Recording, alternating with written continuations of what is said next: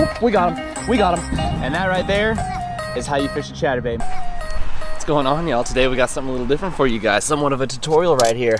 I want to show you guys how to fish a chatterbait, man. One of my early confidence baits when it came to fishing, and really just show you guys how productive a chatterbait can be. So I'm gonna go ahead and get the gear out of the car. We're gonna show you how to rig, what line, what rod, what reel, what all you want for these chatterbaits, man, how to fish them. Let's go. All right, y'all, so we are getting things started off at the water's edge, man. Got my rod and reel over here. I got some chatterbaits picked out. Gonna show you guys trailers, technique, what kind of gear you want to use to throw these things on, and then we're gonna actually get a little time fishing it. It is the midday heat, man. We're just deciding to do this video last minute for you guys. I really think you're gonna enjoy it. 2 o'clock in the afternoon in the Texas summer heat, or at least maybe it's not summer, but the summer heat is here, that's for sure. And these bass can get a little finicky midday, so we're also gonna talk about timing when fishing these chatterbaits. But let me go ahead and tell you, if you're just gonna grab some of these off the shelf, by far the most popular option is the Z-Man Original Chatterbait. So if you just had to take a look at a couple of these right here, they are bladed jigs. That is what a chatterbait is right there. So think just your regular old jig, and then it's got that blade for some extra commotion and vibration in the water. It's some moving bait, you can fish it quick, you can cover water. You guys are gonna be very productive with this and probably catch a lot of big fish on these chatterbaits. My 2 favorite colors are like a simple green pumpkin or natural color, or a black and blue for more stained water. Think clear water, stained water. If you only had 2 options, grab these 2 right here. And now let's talk about a couple plastics you can use to rig up on the tail end of them. First and foremost, we got something like a little creature bait, bandito bug. I've used it many times. It pairs up very nicely on these chatterbaits. Then you've got something like your craws. I've used craws many times on the tail end of these chatterbaits, had major success. Also, swimmers, very popular options right here. This guy right here, he's got a little bit of a saucy swimmer on the back, about a 3.8 inch, fits perfectly. You still get all the action out of that tail. The skirt is not affecting it. That's pretty important. Same with that craw. All those appendages are passed. You can see you need that plastic to be a little lengthy. You want all that action to still be taking place from the piece you put on as a trailer. So you don't want that skirt to be covering it. Otherwise, maybe you want to trim that skirt a little bit up if you got like a shorter craw, shorter bait as a trailer. Let me tell you about the quick differences between like a standard jig or swim jig and the chatterbait. So the chatterbait, of course, is gonna have that blade, right? Well, also, there's no weed guard right here. So you're gonna be fishing this mainly in open water. If you start getting real grassy, that's when people start to pick up things like the swim jigs. The swim jigs have that weed guard, and so with that weed guard, you can kind of cut through a little bit more grass, not get caked up, and so this is gonna be for more grassy areas. The difference, of course, aside from the color, is just the fact that it doesn't have that, the chatterbait does not have that weed guard that the swim jig does, and also the chatterbait doesn't have a head that's designed to cut through grass like a swim jig. This is more designed as just a heavier weight to get you down where you need to be and catch those fish. And so that is the difference between the swim jig. Now your standard casting jig is a little bit different as well. No blade like the chatterbait, creating all that vibration right here. Just a straight up jig. We've also got a creature bait on the back of that one. And you'll notice that the weed guard is even stiffened up more because this is going to be down at the bottom. The head shape is a little bit different to sit on the bottom, and you've got that real stiff weed guard because you want to be able to cast this guy into stuff on the bottom, trees, rocks. You're going to be getting caught up. You need that guard from the hook so you don't get stuck on everything. And then, of course, you're going to have to set that hook up pretty decently hard because of the fact that you've got that thick wire hook that you need to penetrate the lip of these bass with.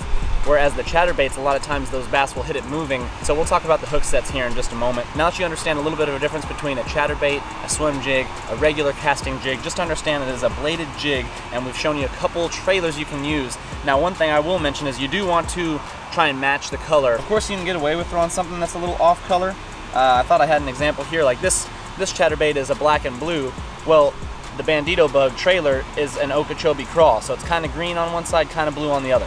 I've gotten away with that and had great results, but if you can, don't be putting like a white trailer on the back of like your black and blue chatterbait. It's just not going to work out as good as you think. So next, let's talk about the time of day. For me, getting up early when it's going to be summertime is going to be the most productive time. If you can hit the sunrise, or if you can get these things casted out at sunset, right as that sun is going down, that is when these bass are feeding during the summer month. During the spring or those colder months, a little bit different, but now for summer, you're going to have that early morning window, you're going to have that late night window, and you're also maybe going to find a productive midday bite, but it can be a grind and you want to cast towards certain things during that time of day. So when the bass are feeding up shallow, there's always going to be little crawdads, there's going to be little bait. You'll see them swimming around your ponds, your lakes, and they're up shallow. Well, those bass are going to come and feed early morning. Your best bet is going to be casting parallel to the banks, getting close to all the structure. Bass are going to be cruising in, trying to come and eat that bait, which is your chatterbait, or in and around cover. So you might try and cast between these ducks right here and cruise it on through.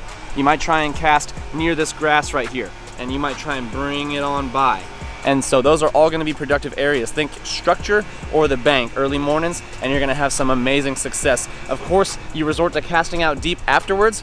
Once it's heated up, these fish are moving back out, but for now, I want you guys to go ahead and cast parallel to the bank and by structure and cover, and you're gonna get those bites. Next, guys, the weight of the chatterbait that you're using is gonna affect how quickly it falls and how fast you may have to bring this chatterbait in. Now, if you've got some real tall grass and the grass is almost to the surface of your lakes and ponds in your area, let's say during these summer months when it really gets caked up, it's best to go with a lighter weight. The reason being, you can bring that in a little bit slower, give those fish more time to react than with a heavier one. Let's say you get the 3/8 ounce, it's gonna sink a little bit faster and you're gonna be down in that grass. You're gonna have to be burning this chatterbait back in so that you don't sink. So the lighter weight's gonna be good if you wanna keep it closer to the surface. The heavier weight's gonna be a little bit better if you're gonna be fishing just a little bit deeper, or you've got some submerged trees, things of that nature that you wanna get down to. That way you don't have to just go so slow to get that weight down there. It's gonna be working in your favor. That's how I choose the weight. I want heavier if I'm going to be trying to go down a little bit lower, lighter if I need to stay closer to the surface. Now with the gear, the rod and reel I have got going on right now is an SLX DC. This is a Guggen Squad prototype rod, and the line is braid, which I fished for like the first year or 2 years of my fishing. I didn't know any better. I just went straight braid on all my equipment. And so like I had bright colorful lines. Some people talk about fish being line shy and not biting when they're seeing this line. I didn't let that bug me. I was catching fish. I believe there's no one right way or wrong way to do it. The benefit of bass fishing is we can all do it our own way and have amazing success, have a lot of fun, and catch these bass. Here's what I recommend for all around as far as the line goes. 15-pound fluorocarbon. With 15-pound, I have the confidence of getting down into some structure and being okay. With 15-pound, it's not so heavy that I can still get casting distance. Like if you've got 20-pound, 20-pound is going to be for some very heavy cover. 12-pound is if you've got fish that are very line shy in your area. They don't want to bite. They're very finicky. 12 is if you've got more open water. You don't have to worry about too much structure that the bass can take you in and snap you off. 12 is probably the lowest pound fluorocarbon line I would use on a chatterbait comfortably. Now you get down into like the 10-pound range and below, you're going to try and cast that thing, and just the weight of the chatterbait is going to snap your knot sometimes. I mean, you'll lose the bait just because you don't have strong enough line to even cast the thing out. So there is a proper line to be using with chatterbaits. I think 15-pound is a great all-around option for many baits, not just a chatterbait. The heavier the line is, the slower it will probably sink when you fish that bait. For the reel, as far as gear ratio goes, almost all of mine are kind of like a mid-range. This is actually a higher gear ratio. This is an 8:2 to 1. A lot of mine are like 7:2 to 1, something in that range. Those 7 to 1 gear ratios are all my top pick. There's not too much of a variance, but basically what that gear ratio is, the higher the number, the more inches of line it brings in for a full turn of the handle. So if I turn this handle, let's say it brings in, let's use 20 inches of line.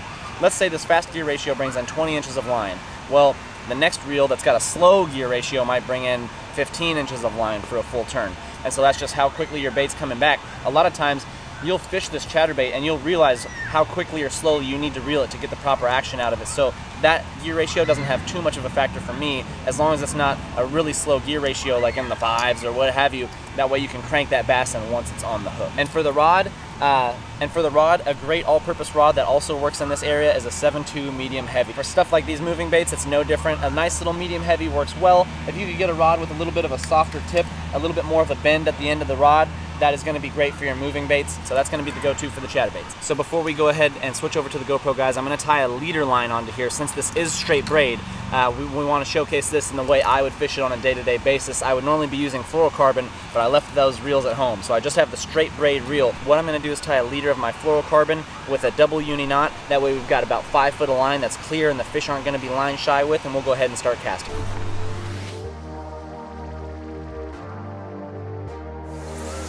Double uni knot just about tied, ladies and gents. Got it tied on. Let me reel a little bit in. Now got our Guggen Squad fluorocarbon leader tied on. Before we start casting, one more thing. I want to show you the difference between the jackhammer, the more expensive and elite grade chatterbait by Z-Man, versus their standard original chatterbait. So here we go. First things first, and this guy's been through some use, so forgive me. The color matched blade. you'll see this is just a silver flashy blade, right? This one is color matched, not gonna make too much of a difference for me in many cases. Next, you've got some eyes on the head there. You'll notice those eyes. The skirt, I believe, is hand tied versus almost like a glue, and that's one thing you will notice. The skirts are gonna last longer and catch more fish on this one before it's retired versus those originals that kind of have a, you can just see that skirt's gonna last much longer on the jackhammer. Now lastly, and probably my favorite thing about the jackhammer though, let me show you this. I'm gonna take off the saucy swimmer, which is kind of gonna ruin this bait, but in the name of education and training for you guys, check this out, man. The hook keeper. This is where the money's made right here.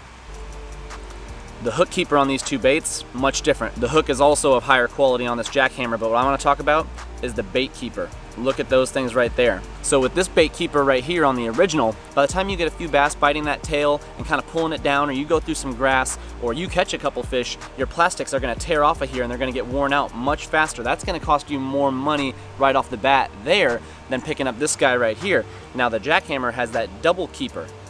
Much more efficient. That's going to keep your plastic locked on there much better. It's even got one extra piece of security up here at the front where that widens and tapers out. That way your bait really sticks to that hook and doesn't get pulled off, and you're going to be burning through a lot of those plastics that are going to cost you money. So that double hook keeper really makes a difference. It's probably the standout feature in my opinion on the jackhammer over getting the originals. Now this guy, you can probably find these as cheap as 15 and as expensive as 20 bucks for one chatterbait, man. So I recommend you guys starting off with the originals. These are only a few bucks, and you're gonna go ahead and probably burn through a couple, get snagged, get hung up. You wanna cast by that structure again. And so experiment with the cheaper stuff, then maybe go for that jackhammer, or if your budget allows, just go straight for the jackhammer, be my guest. What I'm gonna do is actually link all this stuff down in the description. So if you guys wanna check out these chatterbaits, I'll put them right there at the top of the description. Also at the pinned comment, right at the top of the comments, in case you guys wanna check these out or pick some up for yourself, I'll have them there for you. Let's go ahead now and rig these things up and start fishing. First things first, I like to tie the Palomar knot. I have a video on how to tie this knot as well. I'll put that down in the description for y'all. All right, guys, we've got our knot tied. Again, feel free to use whatever knot you choose. There's many good options out there. It's not like the Palomar is just the only knot to use, but whatever you feel confident in, go ahead and tie that knot. Let's put on this trailer. What we're gonna do is we're gonna put a 3.3-inch saucy swimmer on the back of here. This smaller size should entice a lot of bites of fish from all ages. So the bigger the trailer, you might attract less fish and get less bites because you're only going to get those bigger fish potentially, not guaranteed. And so here's one thing I want to talk about too, is feeding your plastic onto this chatterbait. So we're going to want our bait nosed up to the end of that hook just like that there, okay? So here's what we're going to do. That means we're going to need to rig it, start rigging it essentially upside down, and it's going to feed up and be right side up. The tail's going to be kicking the right way. So we also need to know, once we push this into the plastic, where do we come out so that it's rigged properly? Well, here's what you do. You put your plastic right on up to it, and you'll see this hook is going to need to come out right about here on the plastic. So you can mark that little spot, and then you know where you need to exit the plastic. So we're going to feed it down through that saucy swimmer until that perfect spot, which looks to be right about here to me. We're going to push that up, get that right on that hook guard, and we're rigging up the original chatterbait just because I feel like this is going to be perfect for more people watching this video over the Elite. And look at that. The plastic isn't scrunched, it's not stretched. You've got it on that hook perfectly. Now let's go ahead and start fishing this chatterbait. All right, guys, here we go. Crystal clear water. I don't see too many bass, but we can talk about the technique now for casting. So with the chatterbait, you can kind of cast it out, and you'll see how fast you need to reel to get the right action, and how fast you need to reel to get it to stay at the consistent depth, and those things. So you'll get familiar, but the first thing you'll notice is the rod tip. The rod tip should always be vibrating. You'll feel this blade vibrating in the water. If you don't feel that blade vibrating, it's a constant flutter of the rod tip, then you know something is wrong. On the end of that cast, I didn't feel it vibrating anymore. Well, guess what happened? I went through some grass and the tail got wrapped onto the hook. That'll happen. Also, if you get some grass on the hook when you're fishing it, you'll notice that you don't feel that vibration anymore. This dragonfly is chasing it. That's funny. So I'm feeling that vibration. I'm feeling that vibration. Now I'm down in the grass and I don't feel it. So I kind of rip a little bit. You see what I did there? You twitch that rod real fast and that will get it free most times. So I'm feeling the vibration. If I ever stop feeling it, I kind of whip it a little bit. Almost like I'm setting the hook, almost like I have a fish on. I'm trying to get that grass off the hook. That whip is gonna help you do that. And once you feel that vibration again, you know you're good to just keep on cruising. And it's good that you're getting into the grass. If you're getting into the grass, that's where the bass are gonna be. You find the grass, you find the bass. So you wanna get them down in their element. They're gonna be ambushing prey in that grass, so get down there in it sometimes. Next for me is gonna be, you want to hold your rod at a 45-degree angle and down towards the water. That way you're gonna be getting some depth. Also, that 45-degree angle is gonna have you right in line to set that hook when one hits. If you're holding it straight out, they're kind of gonna pull against that drag of the reel whenever they bite the hook. And you would much rather have a little bit of that rod start to load up, start to bend, start to get some pressure, and start to drive that hook through their lips, so that when you hammer it, you go ahead and you get that fish on the hook and there's no escaping.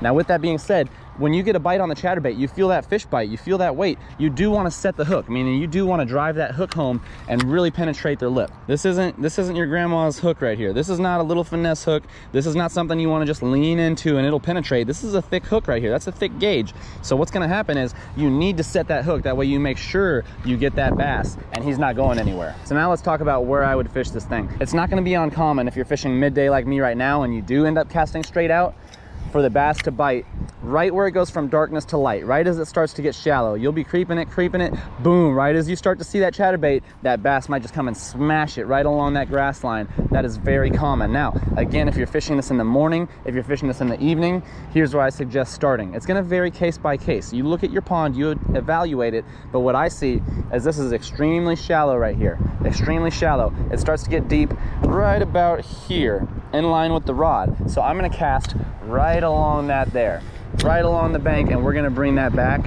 And that is gonna be, let me tell you what, if you hit the sunrise or the sunset, that should be a fish right there. I mean, I'm just waiting for one to hit. And you heard me talk about holding the rod down. Well, now that I'm in an area that's very shallow, I'm holding the rod up a little bit, still at that 45 degrees. So I'm ready to drive that hook home. But if you're fishing out a little bit deeper, hold that rod down, help that chatterbait get a little bit of depth. If you're in the shallow waters or you want to bring it up to the surface because you need to go over some grass or an object, you can raise that rod tip up a little bit. But again, you do want to be close to the structure. You want to get down there in it. These bass are hanging out by these trees and in the grass, so you want to get close to it if you can. Let's go ahead and cast in a couple more places for you guys. Okay, so here we go. We've come up on some structure. How would I fish this area right here? If I was just coming up on this early in the morning, you wouldn't see me cast out here deep at first. First thing I'm going to do is cast under this tree. Also, right there by that drain, I'm going to cast along that structure. And I think the casting gear is very important too, because with a spinning reel, if it's all you have, go ahead and sure tie on a chatterbait. But the casting reel is very important because you can thumb it to slow that spool down and stop your bait right where you want it to. So we're going to take a cast of this box and we want to be able to stop it right before we hit it. So we cast it out, boom, thumb the spool, slow it down, landed right next to it. So anywhere by that structure can be a good bass hangout, man. Let me tell you what. Same thing here, midday in this shade, good ambush point for these bass. They might be creeping under this tree. Let's cast right there along it. Now let's say under this dock. This is good too. Shade, structure, columns. Let's get under here. You want to fish that chatterbait all throughout areas like this. I see bait fish that I'm scaring out from under this dock. If there's little fish in here, there's big fish eating them. Trust me on that. So you always got to be thinking about that. Now there's a couple ways to work a chatterbait. The first and most obvious one, how almost everybody works it, is a consistent reel, just like this, okay? But there's another way to work it, almost like a Texas rig or a jig or your bottom baits. You can let it fall, and sometimes I will let it fall for a few seconds before I start reeling if I think I'm not getting low enough and I want to get down where the fish are. That is definitely a tactic I use. I will certainly cast out to the middle of the pond and I will just let it sit for a minute. And then right before I start reeling, it could be down in some grass and stuff. So what I like to do is I like to pop it and then start reeling. That usually helps it get free of any grass and that blade to start working right off the bat. You really need that blade working and that vibration and that shimmer and shine for this bait to be working 100%. That's obviously the first way of fishing it. Now let's talk about the alternative. You can cast it out, let it fall to the bottom, and you can fish it more like a bottom bait. You can creep it along the bottom, maybe imitate a dying fish or a dying crawfish. All the other types of bait that your fish are eating in your lakes, that's how you might want to pick the color of your chatterbait too. If you see fish that are a certain color, try and match that with the bait color. So that second way of retrieving it is almost more like just a Texas rip. Pop it, get that blade fluttering, let it sink, and it imitates a dying fish, just kind of working its way across the bottom until that hungry bass comes up and smokes it. So the last thing we're gonna do, you guys, is we're gonna go ahead and walk some more of this bank and really cover some ground and try and catch us a fish, and then we're gonna call it a day. Again, the summertime midday heat, it's gonna be tough, but let's see if we can make it happen.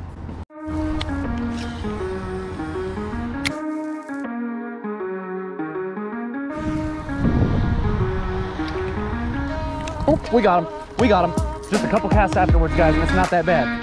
Oh, that is what we're talking about, y'all. Come on with it. What did we tell you? And we set that hook, we got him up over the bridge. Yes! And that's a nice little pond bass out here for fishing this neighborhood, man. This is the type of fun you'll be having when you cast that chatterbait. Look, we set that hook right in the top of the mouth. That's what you want. Right in the top of the mouth, man. That fish was not going anywhere. What a catch. So what I'm gonna do is, I don't have my pliers on me. I left all those tools in the car. I'm gonna go ahead and pop that hook. That way it pops out of his mouth. Boom.